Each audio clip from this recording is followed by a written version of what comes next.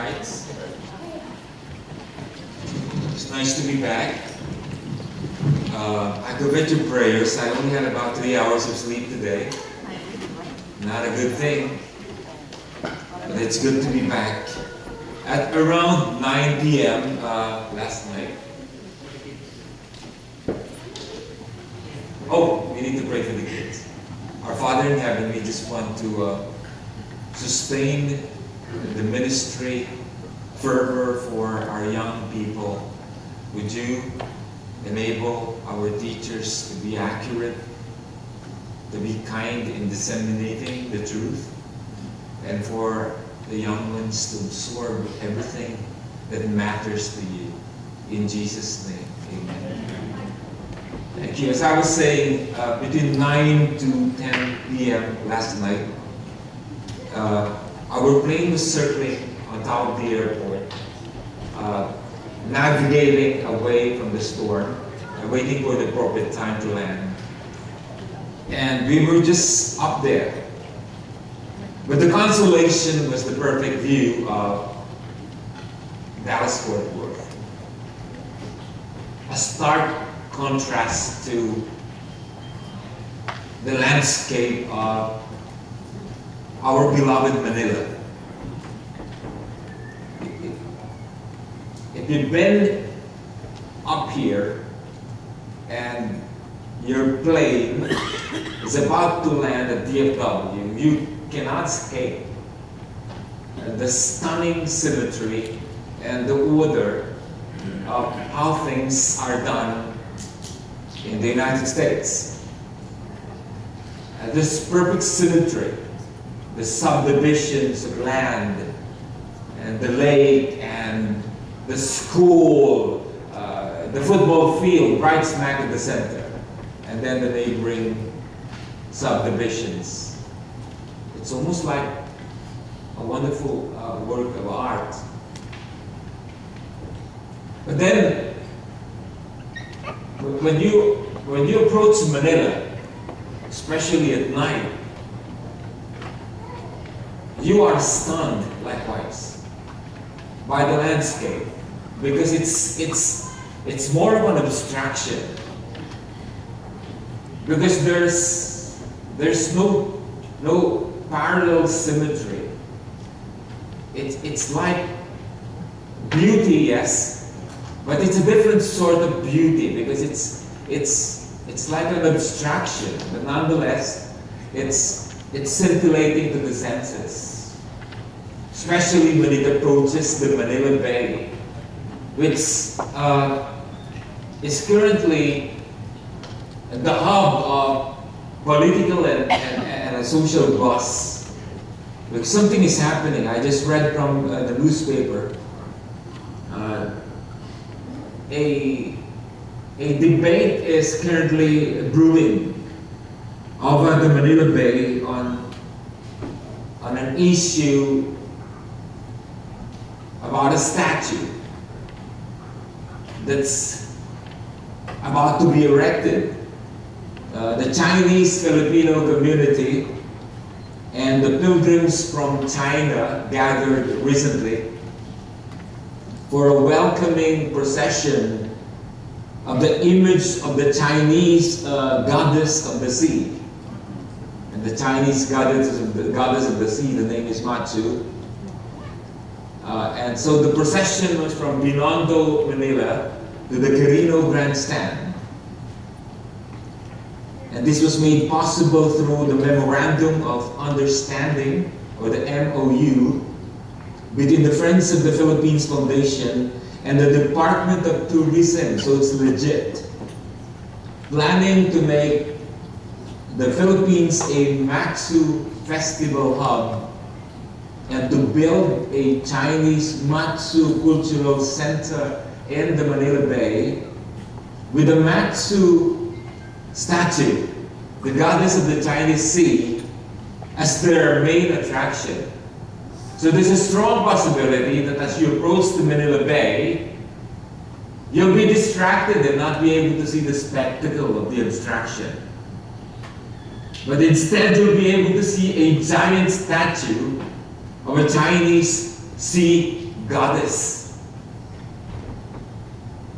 The question is, are you looking forward to that? Because to be sure, our neighbors, the Chinese, are so very much looking forward to that.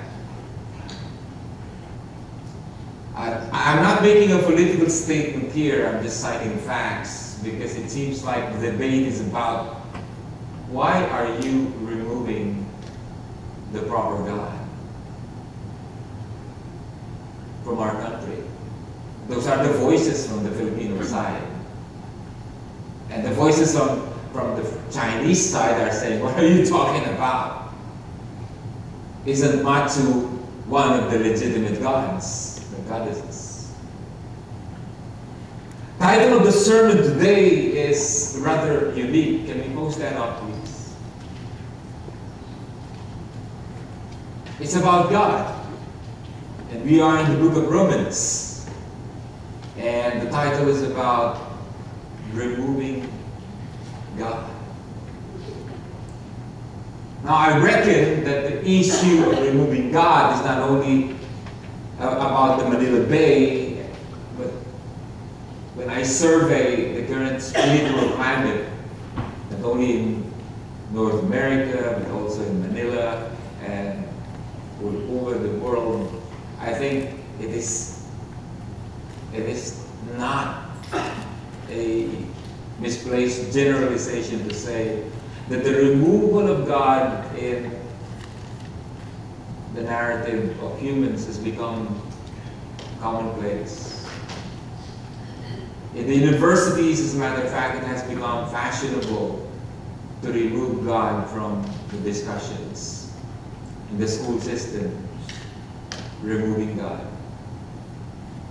In Romans 1:18, as we continue in our series, there is a heavy-duty focus, hardcore focus on the matter of removing God. Or the Apostle Paul doesn't waste time and doesn't mince his words in saying that if you are going to talk about the gospel, it's very important for you to know that you cannot understand the gospel not unless you begin with the context.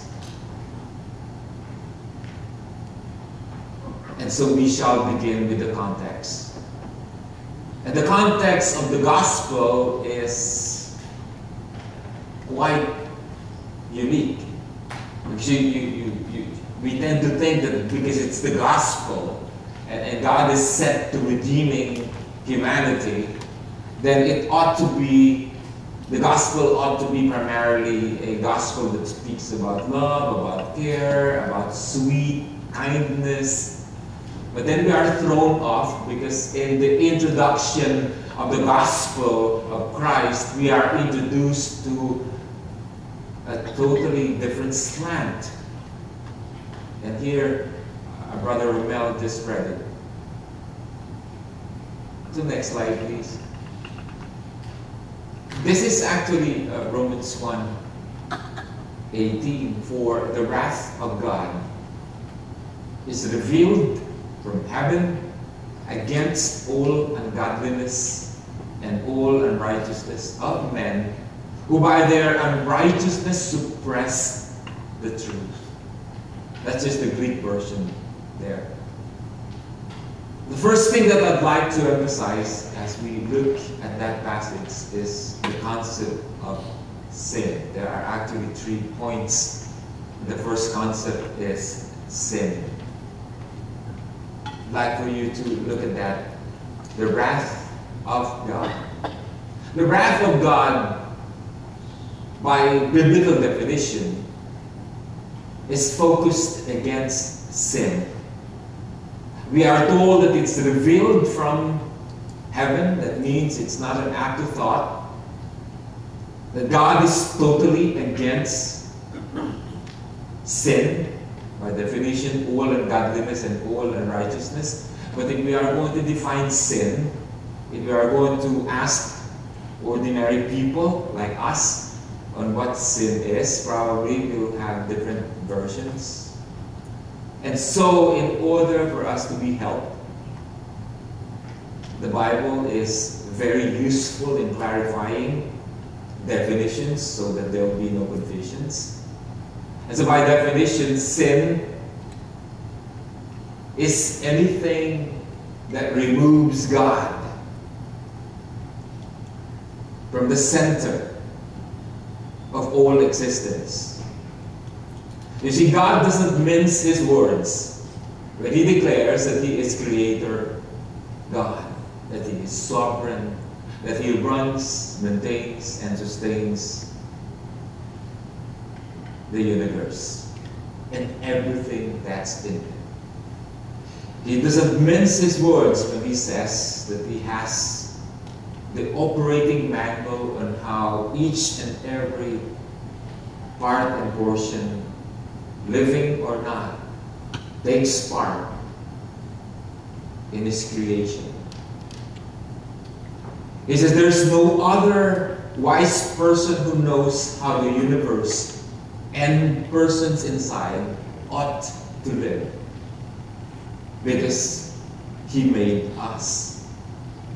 He's making the claim that specify, as far as human beings are concerned, there is a specific blueprint and a specific design on why you were crafted, fearfully and wonderfully made by God.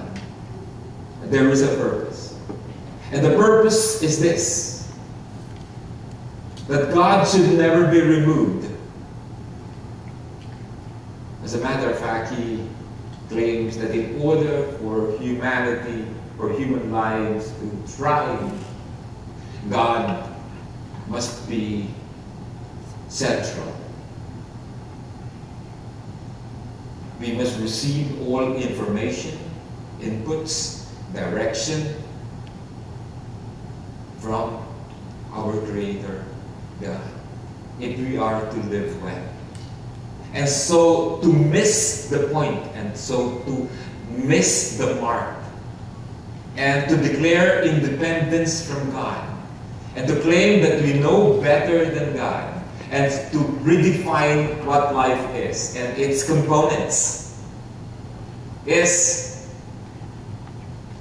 defiantly rebellion against God. And so that is sin. And because God is perfect, He cannot contradict Himself. His very nature cannot contradict Himself. And so in His perfection, He has to be wrathful against sin. Why? Because He establishes that when we deviate from His wisdom, we are primarily attacking His person and His order. And by definition, that is defiant rebellion. And He knows that once we defy His person and His order, chaos will simply be the natural consequence. By the way, eternal consequence. Because this leads to death, not only physical, but spiritual. It leads to a life that is with no direction. It leads to a life that is not flourishing. It is a life that's totally cut off from the mercies and from the grace of God. And that is the reason why all the more God is angered when sin takes place. And so if you look at the history of humans, and if you search for evidence on the wrath of God against sin, comprehensive evidence, look at world history, it is so grave that you will not be able to find a singular account of one segment of human history that does justice to the wrath of God. It is so grave. No event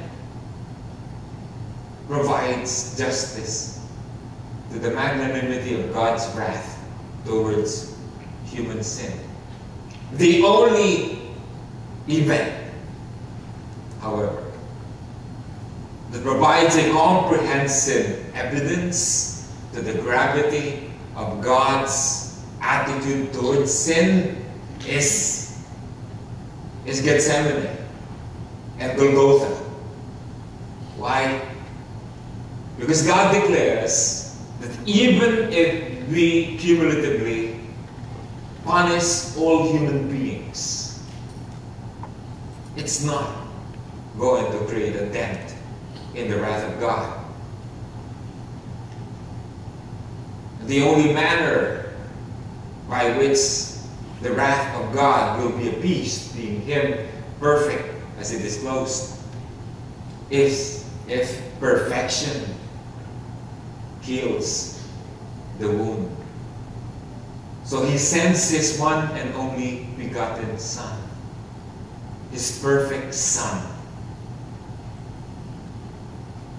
He takes the hit, the cosmic punishment. He pays the sin for humanity. He dies on the cross of Calvary for us. You're looking for one evidence on how great the wrath of God is. Nothing comes closer than Golgotha, where Jesus died. And so we're establishing sin as the reason for the wrath of God. But then we have to move to the second one, please.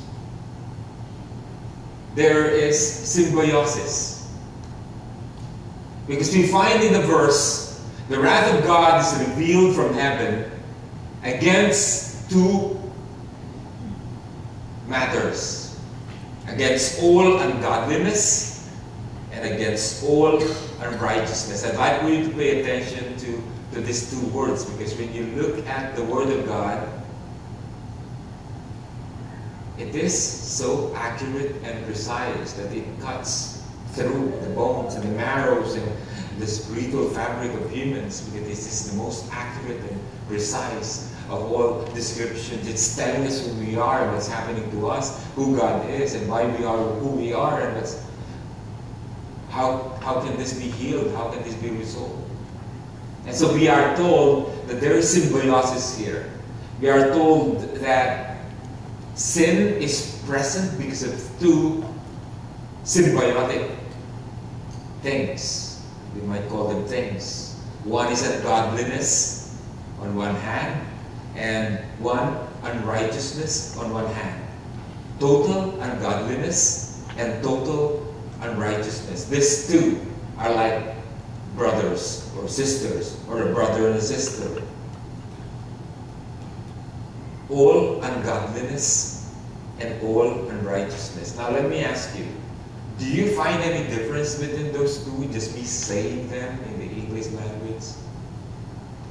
Let me repeat that. For the wrath of God is revealed from heaven against all ungodliness and against all unrighteousness. On first glance, they seem very much alike.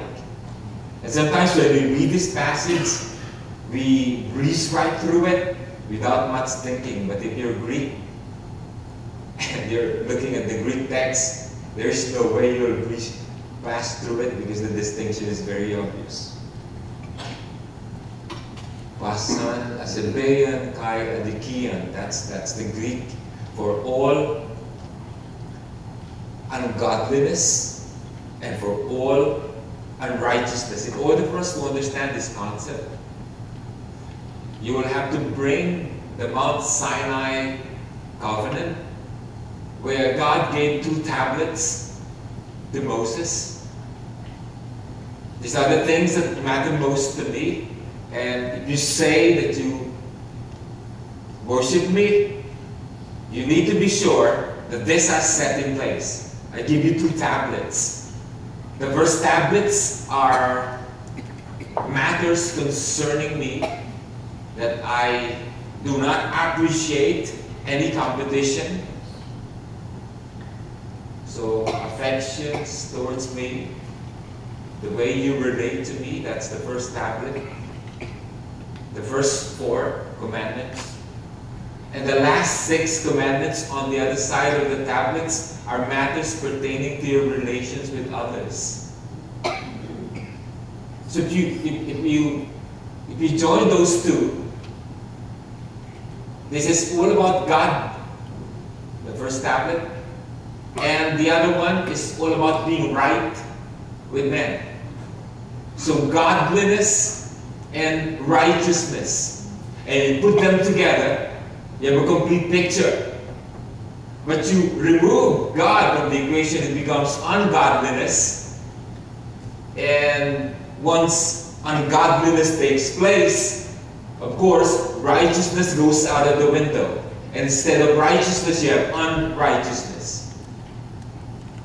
So what's being said here is this: the symbiosis of ungodliness and unrighteousness. I hear this often from Christians who are struggling.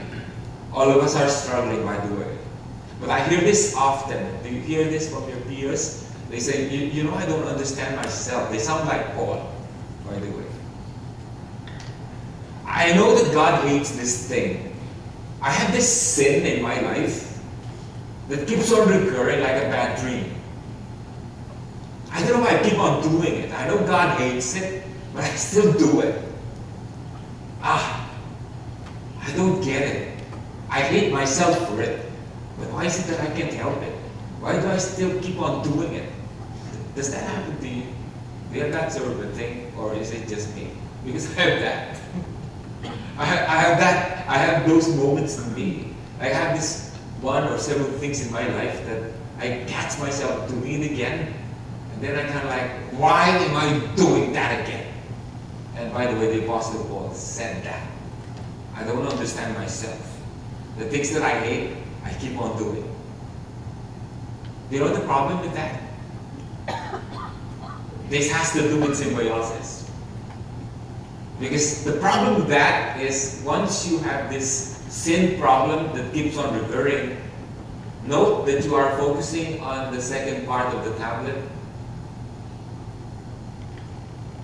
You are focusing on righteousness, which is conduct and behavior.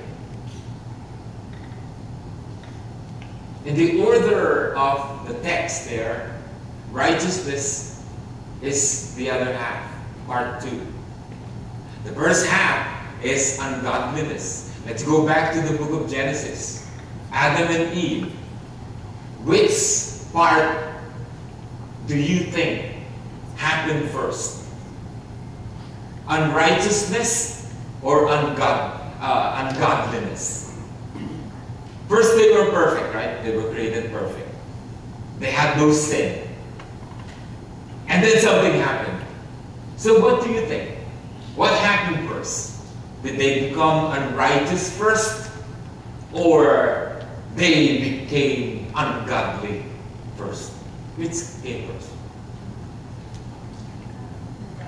Yes, of course, it is so obvious. So what does that tell us?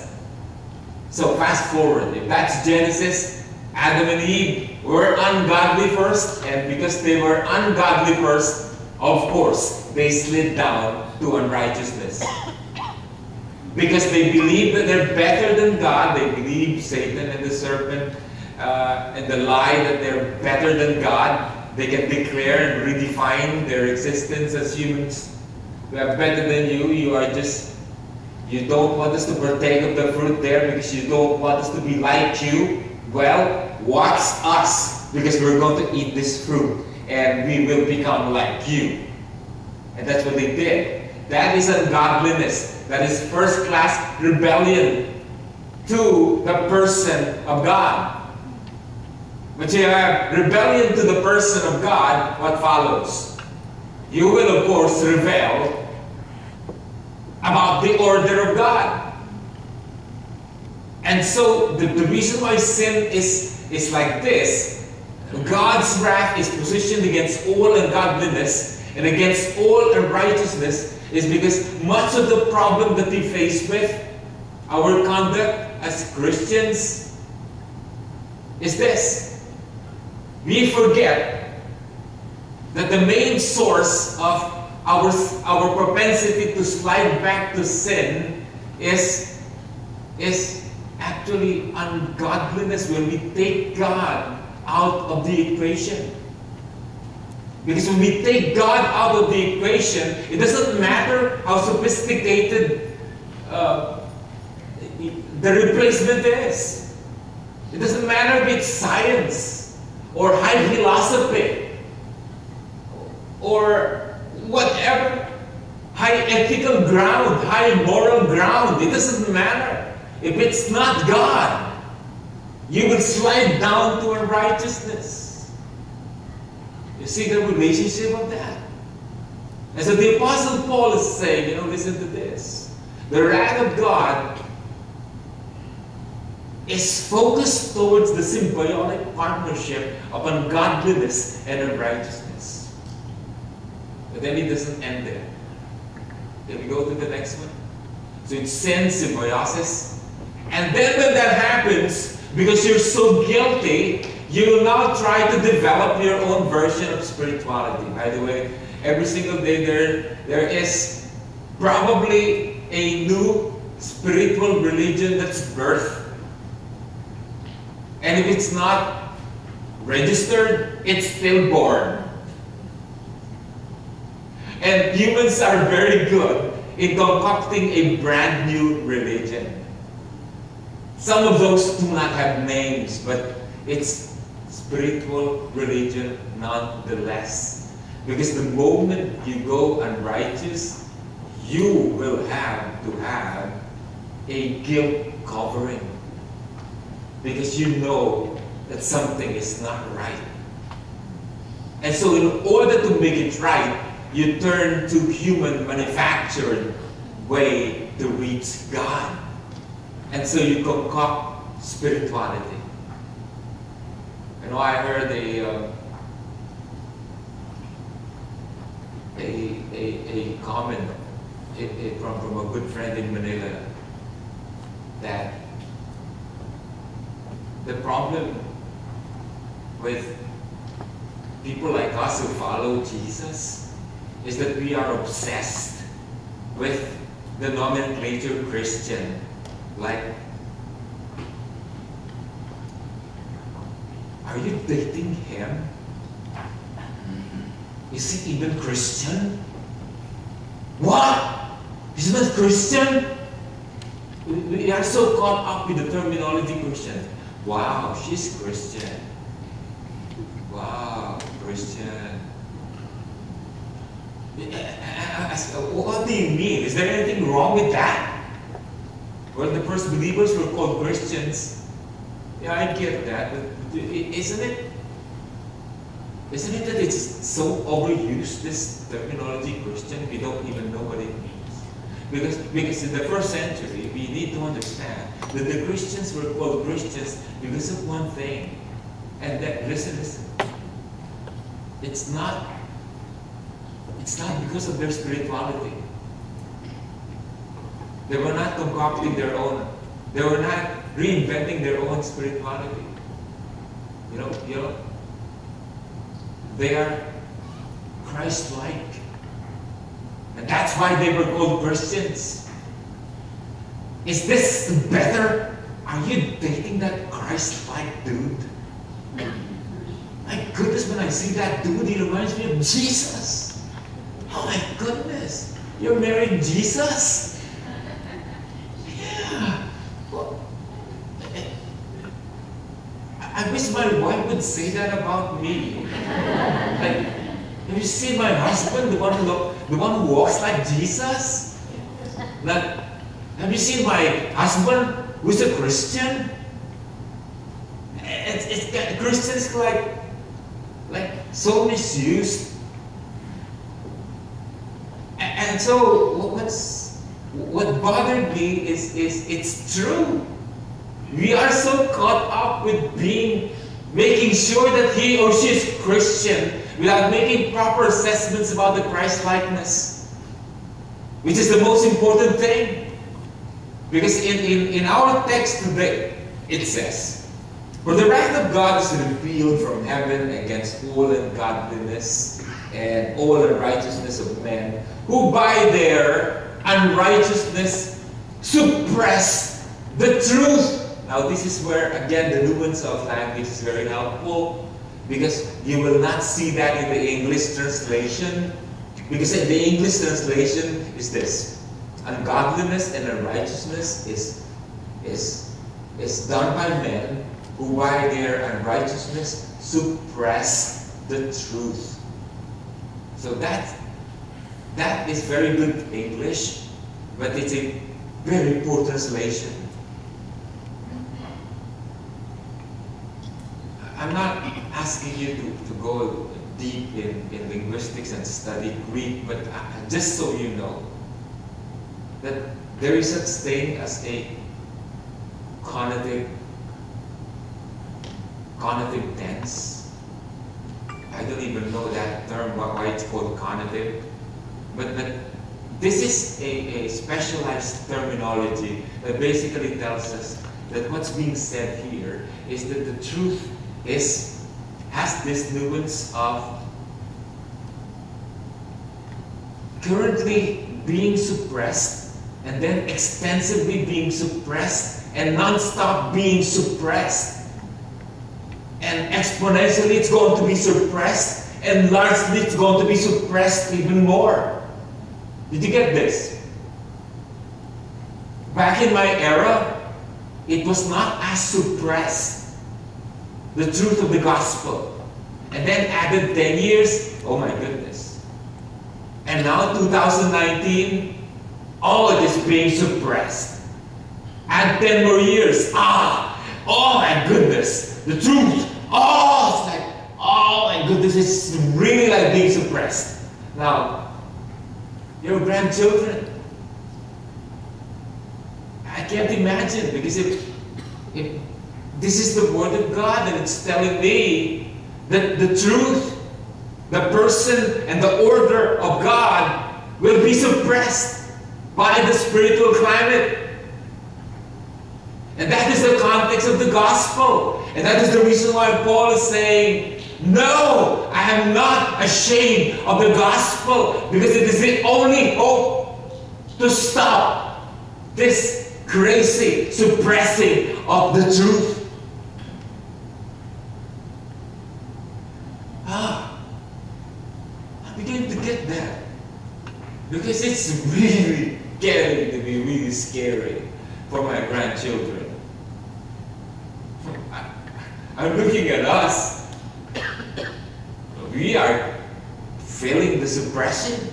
But add 10 more years. Add 20 years, and I don't know how our kids, our grandkids are going to meet up with this opposition. But then we have a responsibility. And then the Holy Spirit is cheering us to do our stuff, to prepare the future generation for such a time like this we are currently being raised. By the way, there's a lot of optimism in the Word of God.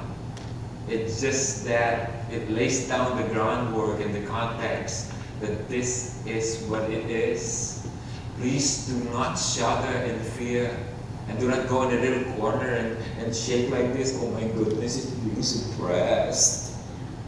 Don't do that. We know it's going to be suppressed, and in escalation, in exponential form. But we have been told. But then what are we going to do? That's the reason why we are being told that the wrath of God is against this. Now, do you know what the wrath of God is? Now, that's our safety valve. Without the wrath of God, the suppression shall win. But with the wrath of God positioned against the suppression of the truth, it doesn't even stand a chance. For so long as you are on the side of God, For so long as you adhere to the person and the order of God, you are in a very safe place. But shudder now if you are part of the suppressing gang. Because it's just a matter of time.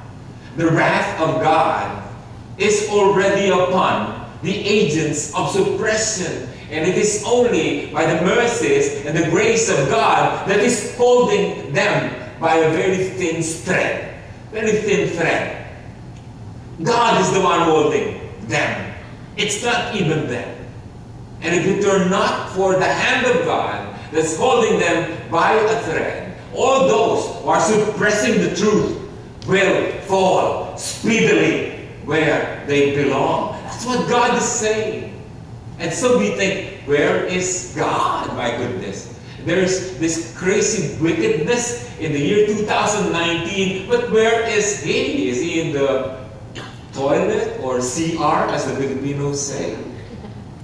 I've been waiting. Where is He? Don't look and don't misconstrue the delay of God as weakness.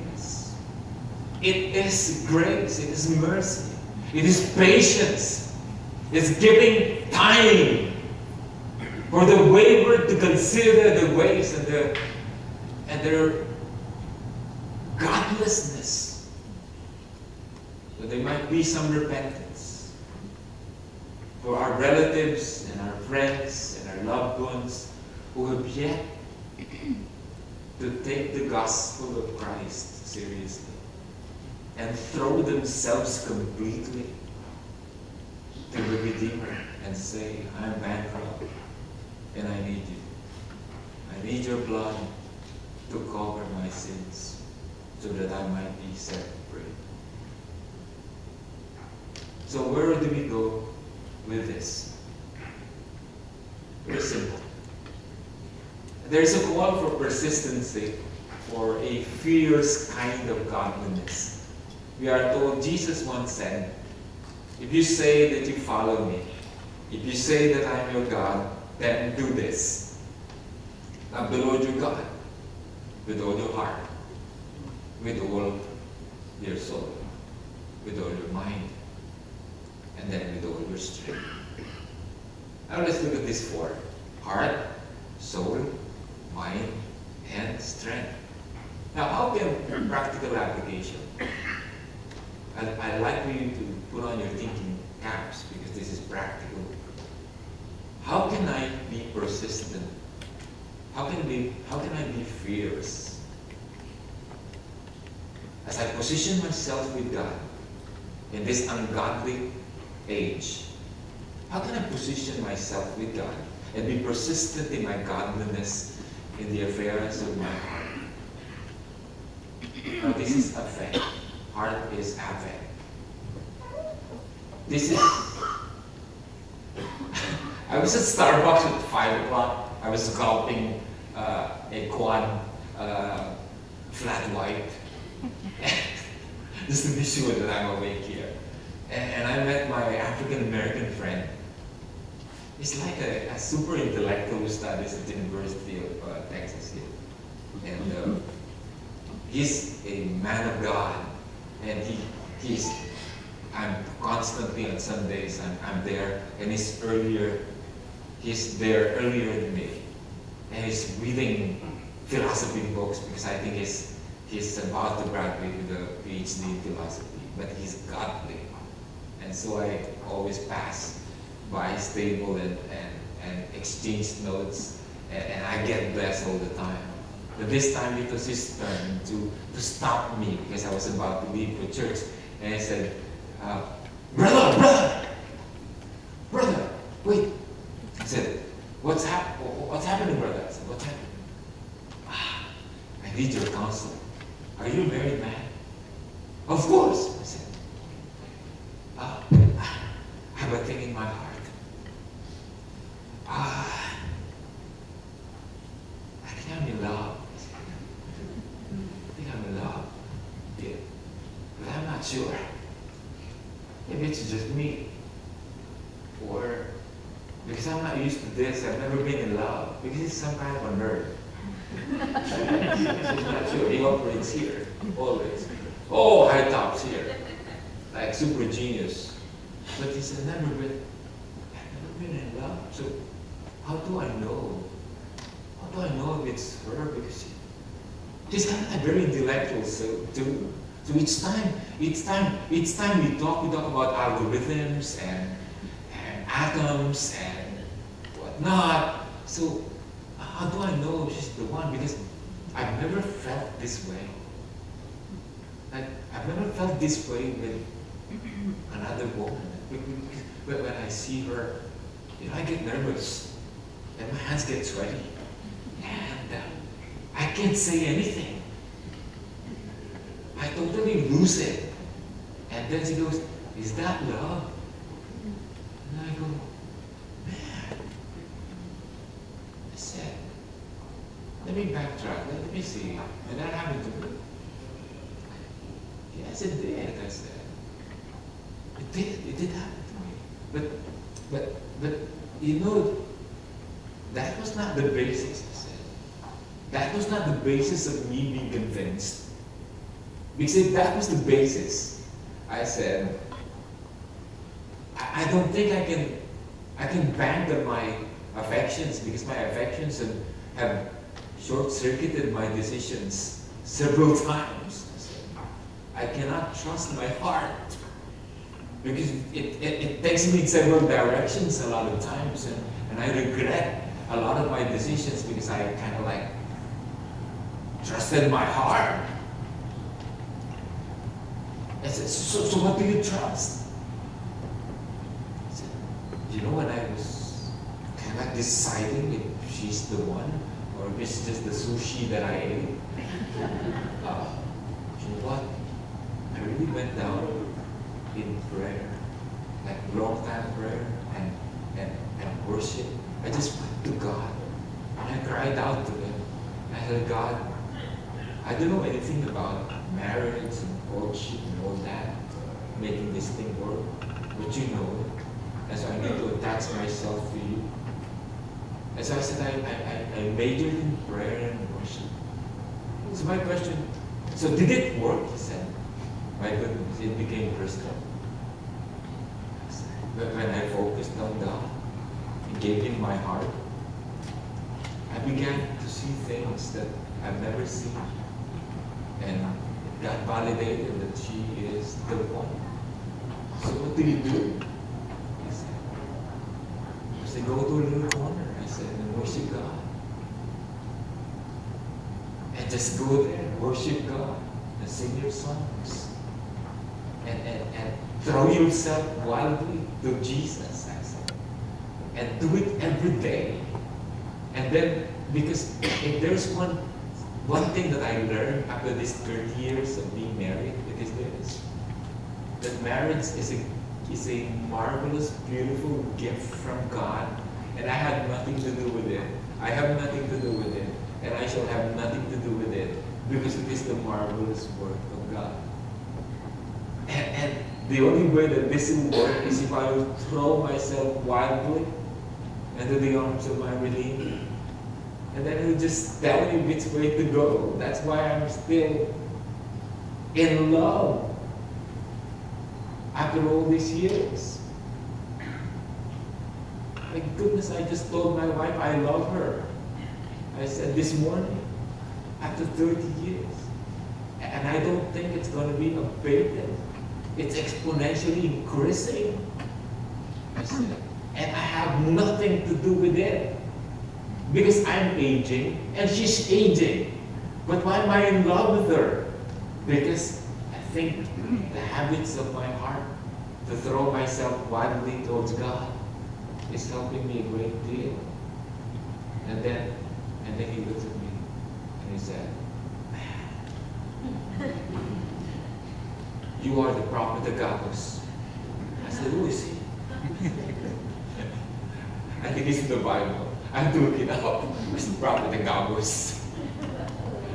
And then he said, you are a person who can really impart wisdom to a younger man. So that's what it is. How can you persist godliness in the matters of heart? I think it is very simple. It's this. Do an inventory of your personal time of worship. Sometimes you call it quiet time. But what do you do with quiet time? Is it in the great white throne? You have your Bible in the toilet? Oh my goodness. You meet with the most important being in the universe in the CR. In the toilet. You sit down there. Is that how you meet with the most important person? You're courting someone and you tell that someone, let's meet in the CR. No, how do you do that? Now, what do you do in the quiet time? I mean, how much time do you love? Is it the rush? 2 minutes?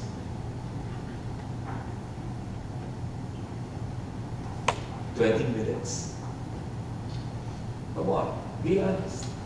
Because if you're logging your time, you know that the habits of the heart directly affect godliness. Because if you're not ready with your heart's going to take you in different places. And it's not superintended by the God of your heart, but by mere orientation from somewhere. Second thing is, how do I get persistent godliness in my soul? So what's the difference between the heart and the soul? This is a category in itself, because soul is the seat of your ambitions and dreams. It's your purpose. This is where you imagine yourself to be. And so it's precarious if you do not have godliness in the affair of your soul. Can you imagine this? If you do not have God in the affair where you actually look at the imaginative concepts of where you want to be or what you want to become. And this is where confusion happens when you're not anchored godliness in the soul. Because you can have 1,001 different imaginings of who you ought to be. And the only way to focus is if you develop godliness in your soul. You know what's the go-to soul determiner for, I'm not generalizing, I'm just observing, I may be wrong, but I think I'm right.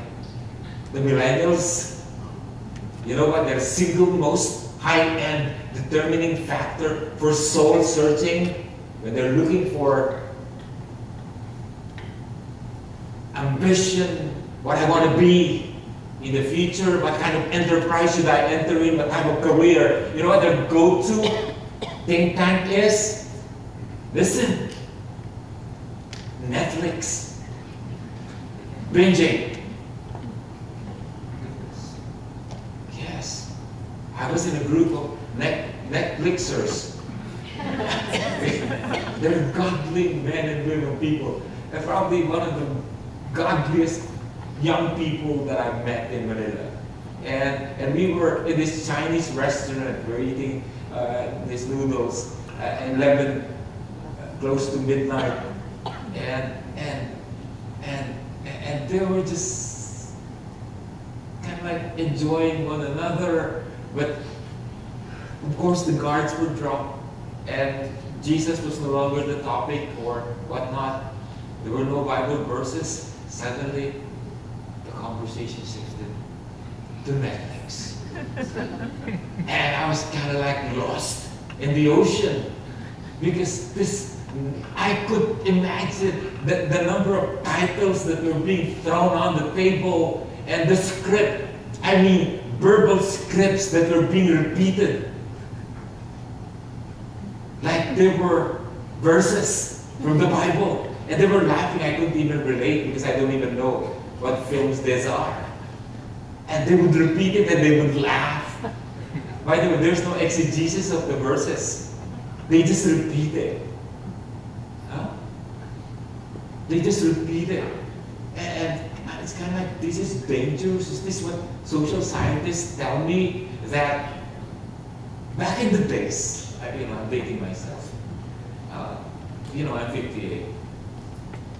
Back in my era, when I was a millennial, we read books, and if we want to impress the girls, we would huddle up. We would huddle up, and we would talk about the books. And the girls, oh my goodness, really? And they would participate in the discussion of the books. And there's a lot of opinions, of course, to be sure, a lot of commentaries about the thoughts of this author, and there's going to be interaction that I'm wrong, and I would argue back and forth that I'm right, but it calls for a wonderful evening. And I can imagine way back in the time of C.S. Lewis, they had a group called the Inklings, and all that they did for an entire day was to talk about a little paragraph and go crazy about that. And then I'm listening to the millennials in Manila, and there was none of that, because social scientists say that there's a big difference between reading books. Reading books, when you read books, it enlarges the brain matter. When you read books. But then, when you binge on television, it becomes passive. It freezes your brain matter, and you are paralyzed in conceptual thinking. Oh my goodness. Is that probably the reason why they're just repeating the script and there's not even any commentary?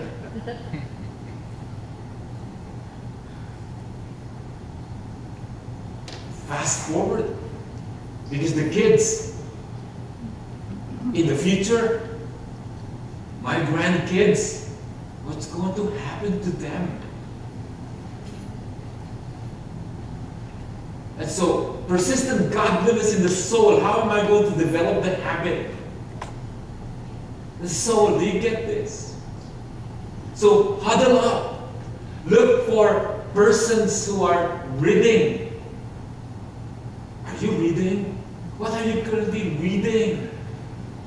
Huh? Come on, let's read the book of Romans. And then let's meet regularly. Let's just think about this thing. Or go to a Christian bookstore and look for a good author. And then, come on, let's read together. And let's just exchange notes on what this thing is. Because I don't quite get it. I'm wrestling with this. Be persistent in godliness, and then you'll have the caps, the thinking caps on where you go from here. And do not allow the cultural orientation or Netflix. I'm not saying that you stop watching Netflix, because you have to know what the culture is thinking. But I hope I'm not overdoing this, but I'm just making a point here. Do not allow the cultural orientation to tell you where you ought to go on matters that are so crucial, like marriage and career and vocation. Mind. Let there be persistent godliness in the mind. Again, this is so precious, because this is where you actively interact or argue or rebut or correct or affirm and encourage.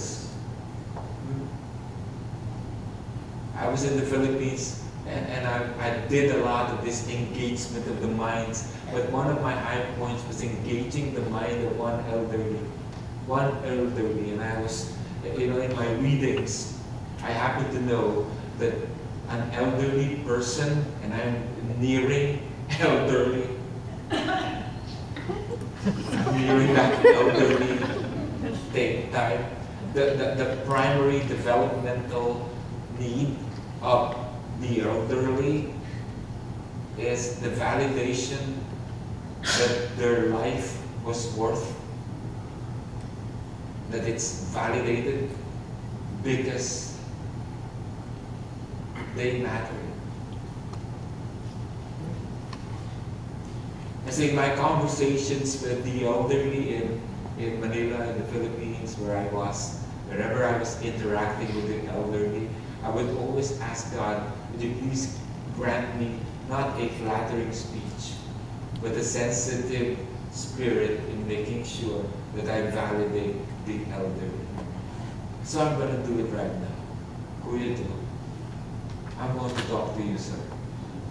I've never met a man like your son, whose conscience is so like Christ. A single man whose conscience is so like Christ. Thank you, sir, for raising him well. Are you elderly? Yes. But he soars on wings like eagles, and the Bible says, they that wait on the Lord shall renew their strength. They will run faster than the legends. And Kuya Do is. So, heart, soul, mind, and the last one. I want to focus on this. Strength. Be persistent in your godliness towards strength. Why do you think it's on the last position? Obviously, humans have the propensity to reserve what is the most strong to themselves. I shall reserve my best strength for me. I shall reserve the most delicious pie for me. I shall reserve my best resource for me. And God is saying, I did not wire you to live like that. Joy, joy, joy. The beauty and the depths of joy is the reason why I crafted you. And may I remind you that joy happens when your best strength, your most precious resource, your most precious skill sets are offered towards the kingdom and God's glory. So do an inventory. What are your best skill sets? Are they being used for the advance of the kingdom? What are your best resources? Are they being used for the kingdom? I just came from Negros Occidental, and Brother Dexter and Rose are there. And they were team teaching. David Delag and myself and Brother Dexter were team teaching. And I was overwhelmed because initially there were 15 pastors there. And swelled up to 47, I think 50, I think. And we brought books. And we were having a big time problem logistically because we were supposed to feed them in the entirety of the seminar and the conference we were teaching. And we were going to bring books and all that. And where are we going to hold it? Because it swelled up to about 50. A pastor from Kabangkalan were there. Thank you, Ate Grace. I think you're here. Sending them over. I love them. And pastor from Sipalay, 4 hours away. They rode on motorbikes just to be in the conference.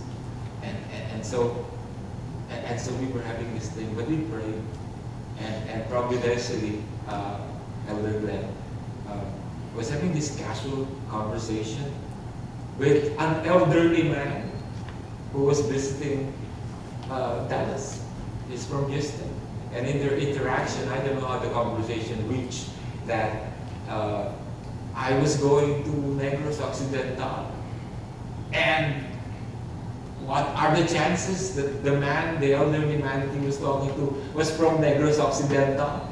And what are the chances that that man from Negros Occidental owns a first-class resort that has a huge conference room that can house the pastors for free? Oh my goodness. And after the conference, we took pictures. And I think Elder Glenn just showed him the picture. You know what he said? There's a lot of pastors. Why did you tell me there's a lot of pastors? He didn't say that. You know what he said? When he saw the pictures, oh my goodness, let's do it again next year. Send them back. That's the strength force. And I tell you that elderly will never lose his joy, because that's where it ought to be. So, my brothers and sisters, if I'm going to encapsulate this, this is the thing. Strengthen our conscience over and above our orientation by inviting each other to take our attempts to be holy with seriousness within Christ's finished work. Let's share towards one another where you are in this equation. And then ask for prayer, ask for affirmation, ask for encouragement, because the work of Christ is finished. We just have to receive it, but we need to push each other.